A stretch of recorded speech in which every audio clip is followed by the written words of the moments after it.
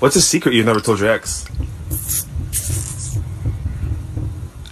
Out your mom and your stepdad Bruh. at the same time.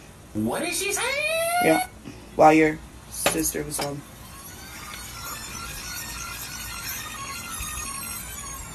We don't be capping on here. No, that's a very true story. This really happened. And he does not know. No. I've actually been lying to him. He's been trying to act like he knows, and I've been like, no, why would I do that to you? You know I love you. I would never. It's not true. That's your mom and your stepdad. That's foul. In your house while you were at home. And I'll do it again. Alright, see what type of day today is going to be. Let me go ahead and just light this shit one time. Because... Now, if your mommy and your stepdaddy don't fuck your girl, they don't got no respect for you. And then she gonna say that she gonna do it again. So that means your stepdaddy done hit her and your mother with something that they can't handle.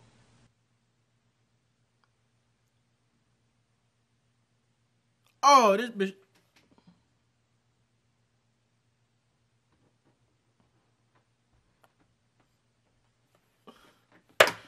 What the f... I caught him trying to steal my grill off my balcony. Hey, I ain't calling no cops or nothing like that. But damn, how you gonna hop over the balcony? Yeah, Wait until the end. Okay.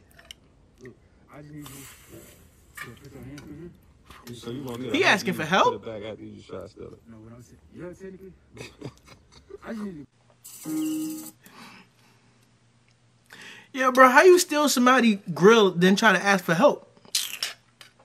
One thing I hate a thief. When I was in year 11, I was like really horny. I asked to go to the toilet and I used the pen as a dildo. When I got back, I realized the pen was borrowed off the teacher. She asked for it back and I was biting it as she was concentrating. First of all, she's into pencil dick.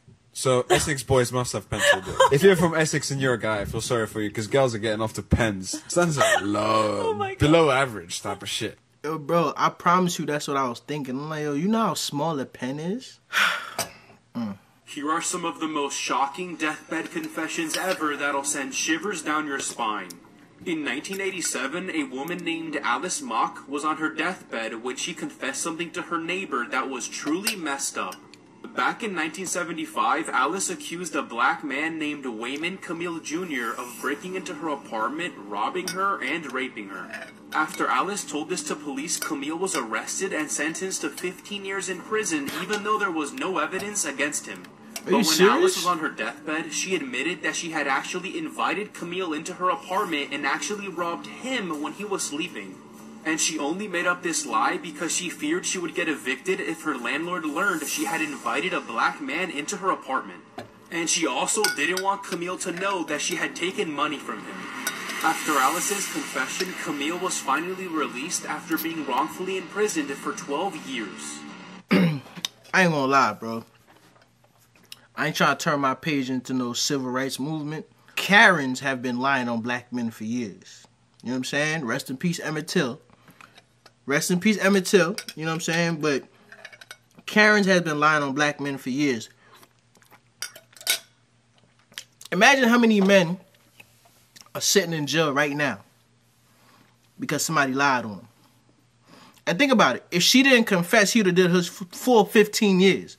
15 years is a long time. I was 14 years old and having a sleepover in my best friend's house. We went to bed, but about 1 a.m. I needed to use the toilet. I got up and went into the hallway. I could see my friend's mother's bedroom door was ajar, and I sneaked a look through the gap in the door. I could see his mum naked, standing in the middle of the room, looking directly at the gap I was staring through.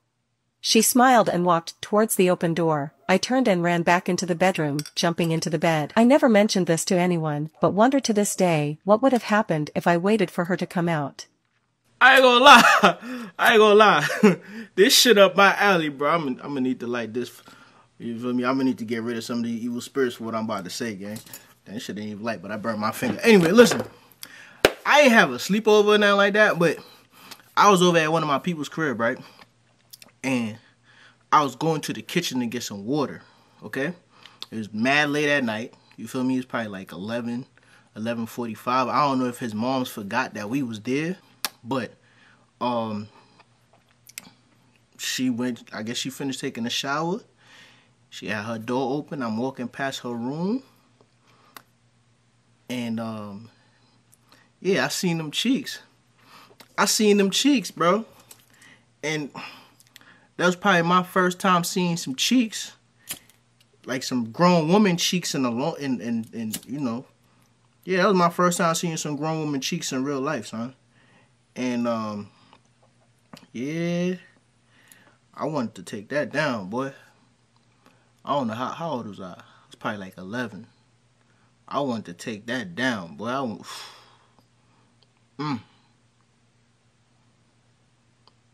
No disrespect to him. I ain't gonna call no names or nothing like that, but if he watching my video, he could put 2 and 2 together. I used to be at your crib a lot playing video games. A lot. It wasn't because you had them systems. It's because your mom's had a trunk. Yeah, your mom's had a system in the trunk. Lord have mercy. Ridiculous things that I've done as a dom femme to get some... This one's kind of bad, so I wouldn't be surprised if some people unfollow me. First though, what the hell is a dom femme? Can somebody please explain that to me? I practically tricked a man into letting me fuck his wife and then left. I was in a committed long-term relationship. We broke up. I was devastated.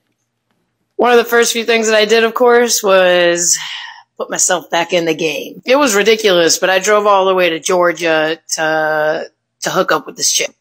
This was a 4-hour drive. She was, however, married. She had been with him for most of her life and was curious if she could get with a woman or not, and there's no strings attached. So your woman needs at least 2 to 3 penis intakes before she know that she want to settle down with you. You were her first, and you think you're going to be her only. It's not going down like that. All right? I went for it. Her husband approved of this happening. We're all sitting on the couch, and we're talking about, maybe we should get some food. And I proceed to tell her husband what I want him to order me. And so her and I go off, we go off, and the agreement is, he can watch. And I was like, hey, you know what? Fine. But the first round's all mine. Long story short, we get done. The food arrives. We sit and eat the food. And then it's like, all right, well, now it's my turn. I dead ass was just like, well, it's a long drive back. I'm gonna get out of here. First off, you ain't doing that for me. If you coming in there and you want to lick my woman box, you gonna have to earn that. So one, you would have been going to the store. You feel me? Then again, I'm cheap as hell. So we was gonna eat after the deed was done. You feel me? We was gonna fuck hungry. That's like some of my friends be saying, yeah, bro, you ain't never went to a chick crib and ate the box, and then when it was your turn, she canceled on you, nah, I'm good. And your face just wet as hell? Hell no. Hell no. Some of you people crazy, bro. Traveling to girls' houses just to eat their box. And I've seen messages from some of you niggas, man. Some of you niggas pitiful. Pitiful. Niggas, can I come over? I just want to taste you. That's all you want? Yeah, I'll take that 30-minute drive so I could taste you. You wasting gas to come eat some pussy, my man.